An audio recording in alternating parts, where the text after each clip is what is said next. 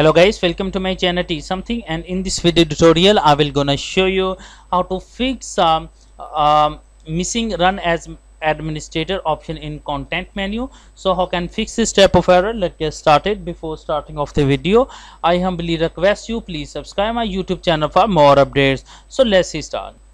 First of all, open any application and right click, and now you can see that run as administrator option. But if it's not appear, then you can try a second method. The second method is that go to the search box and type NETPLWIZ. Open a run command. After doing this step, select a username and go to your properties. After that, go to your group membership and make sure that it's selected the administrator. Select the administrator, apply, and press OK and press OK. After doing this step, click on a yes button.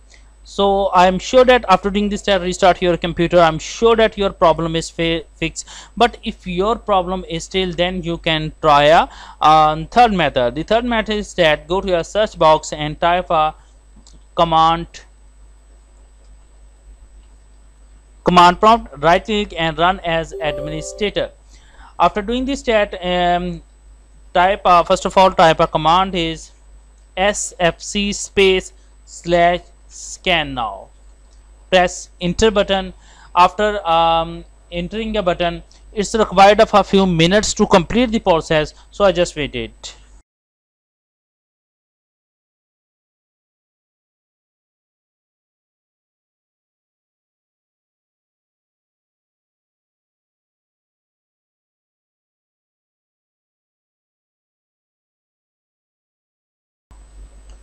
Okay guys, after completing that, now type a command is dism space /online space /cleanup -image space /restore health and press enter. After doing this chat, entering this command, now it will be started. It's required of a few minutes to complete the process, so I just wait to complete this process.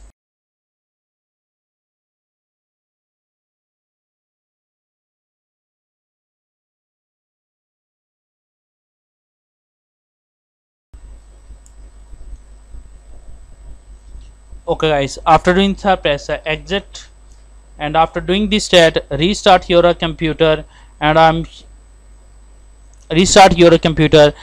sure that after doing this stat your problem is fixed. Thanks for watching, and please subscribe my YouTube channel.